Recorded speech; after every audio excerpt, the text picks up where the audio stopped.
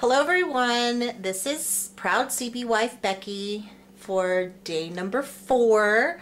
Just wanted to report, even though yesterday I cleaned the house, yes, that was a big goal to clean the house because I dusted and I hate dusting. So that was a major goal for me to hit. So thank you for all your comments that you're leaving on my videos. It's glad to know that somebody else is watching me do the videos. And I have gone 4 days without a soda, and I have stuck to my Bible reading plan. So I think everything's going good. It's positive, and now I'm actually looking forward to doing these videos every day. So today I'm going to show you how to cover any kind of box, like to alter a box. This recipe box comes from close to my heart, and it has a magnetic closure. They run about $6.95. It's a little high, but it's a good quality, sturdy box. Kind of like what the Recollection boxes or the configuration boxes from Tim Holtz. It's kind of like that same material. So the first one I did, I covered, and because it's a recipe box, I wanted to Mod Podge it and do a coating. But when I coated it, because I used my ATG gun, the paper, it rippled like really bad, and it was so ugly. I had to rip the paper off, and I was so discouraged, and I didn't know what to do. So I tried my quick dry adhesive, and it dried too quick before I could get it on. So I found my Mod Podge, and I was like, it's a glue. And so I YouTubed it, and other people had used it, but even though that it's not the archival, because there's one for paper, I thought, well, it won't hurt to use it. I've already had to rip the paper off. So when I ripped the paper off, I just took a sanding block and sanded it, you know, because you can fix your boo-boos, don't be discouraged. And so I just tried. So I'm going to show you how with Mod Podge you can cover the boxes, and it's really easy. I was a little bit intimidated, but it got easier.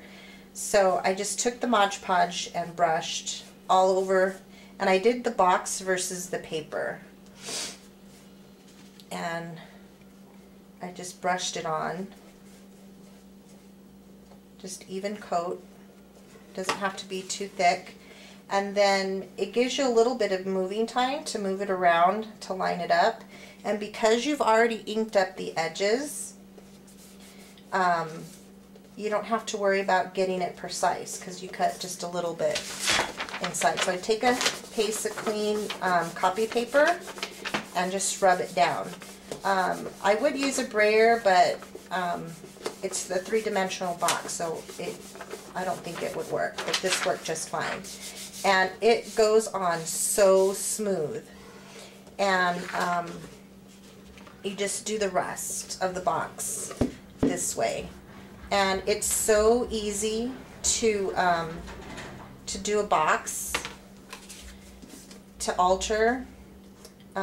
Once you have a good ruler and you know how to do your measuring, you don't even really, and I'll show you on the lid part.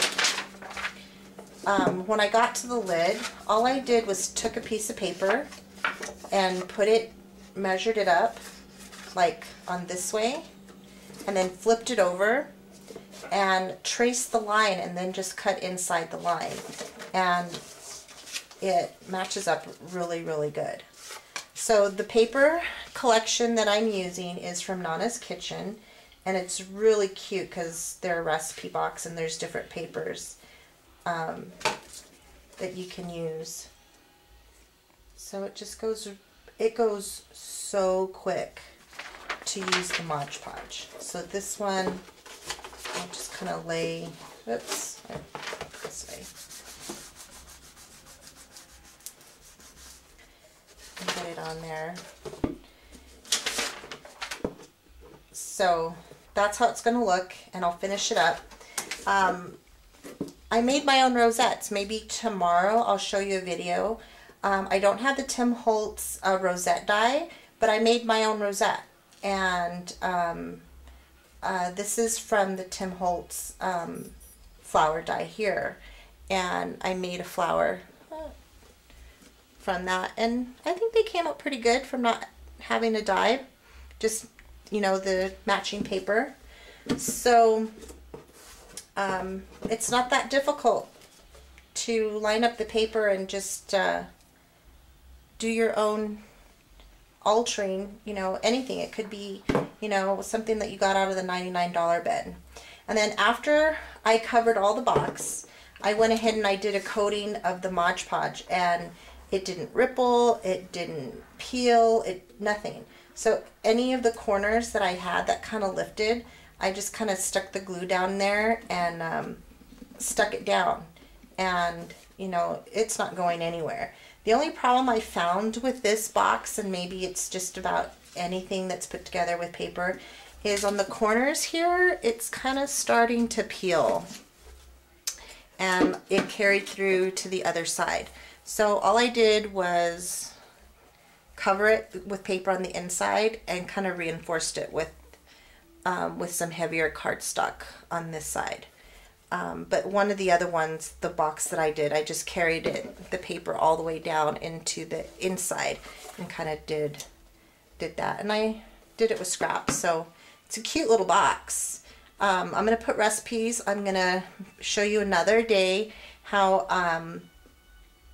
I used the From My Kitchen Cricut cartridge to cut the dividers for the recipe box, and then I'm going to fix them up with different sayings from that cartridge to fix up the box. But so these boxes on the outside are done, and then on this one I used a Martha Stewart punch that I got for Christmas, and whoops, I don't even know what that one's called, but it's lace, and it's so pretty. It does such a good job in cutting. But with the Nana's Kitchen paper, this didn't work with any of the punches, so I just took a part of the paper, and that's what I'm going to use to cover that one. So, and this one again, put your Mod Podge all over it and line it up. So something that's going to get a lot of use, I'd go with the Mod Podge. And then I think yesterday on Tim Holt's blog, he did a video about covering his configuration boxes, and he suggested using this Studio J, I think that's what it is. It's a cover medium.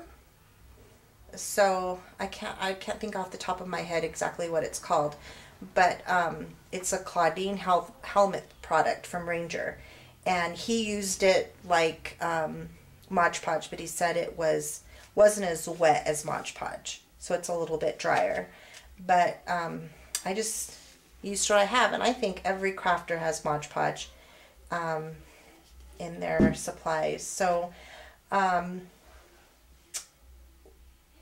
just wanted to report